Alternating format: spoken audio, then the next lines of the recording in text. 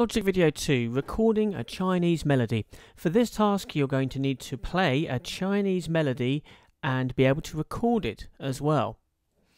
To start off though, just like before, what you need to do is go to the Visual Arts and Media folder, find the Year 8 folder, and this time look for the file called Chinese Melody Name. Double click that and open it, and then go to File, Save As, and call it Chinese Melody and your name. Replace the word name. And then we'll have a look at Logic. So here we are again in Logic, this time with an empty project. Two instruments have been chosen for you, a Chinese stringed instrument and a flute instrument.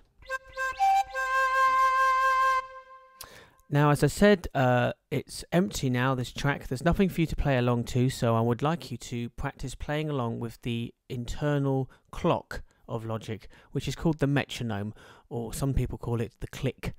And how do we turn that on? That's down here, the little triangle. If we just push that on, and if I press spacebar, this is what we hear.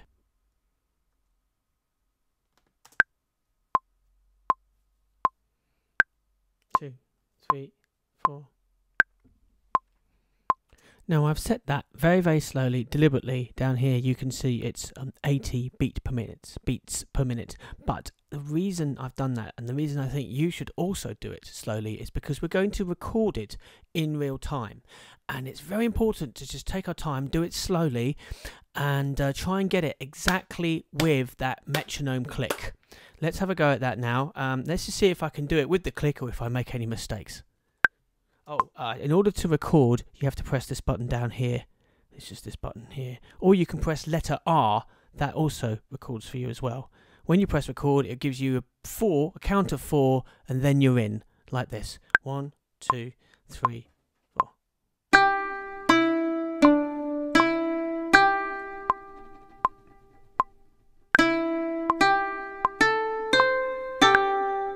Whoops.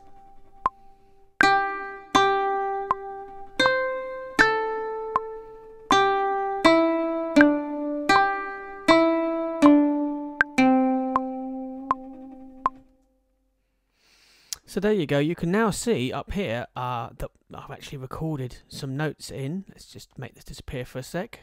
Let's double click this. Right, there are all the notes that I just recorded. Let's take a closer look at those. Here's a shortcut for you, very useful. Command and 6. Right, now you can see in good detail all the notes that I just played. And I don't know if you heard me say whoops in there, but that basically meant that I made a mistake. Let's see if we can find out where it is. Well, this first note, it's all right, but it's not exactly on the line, and that's where I want to put it, on the line, like that. That one could do with a move as well. Quite a lot of these notes need moving around. That one came in too early. Let's just go on and just see if we can see any obvious mistakes. Right, we see this note here. Let's get a bit closer. Well, it's quite a long way away from the line, which means that it's not in time. And what I'll need to do there is just move that so that it sits, make it a bit shorter as well. This one again, yeah, bit late, put it on the line. This one a little bit early, and so on. So this is great because it means that if you play your music, there's a mistake, I can get rid of that by deleting it.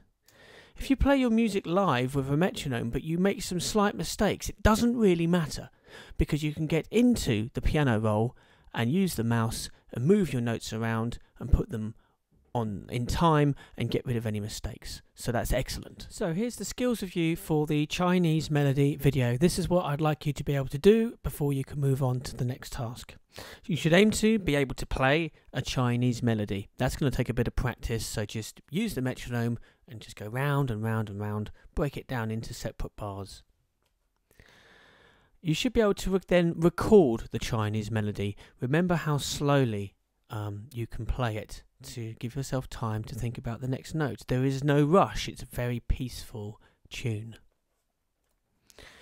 Number 3, you should then be able to put your melody into time by using the piano roll grid. So going into that grid Command and 6, and just using the mouse to make tiny little changes, put every note on the right line so it's in time.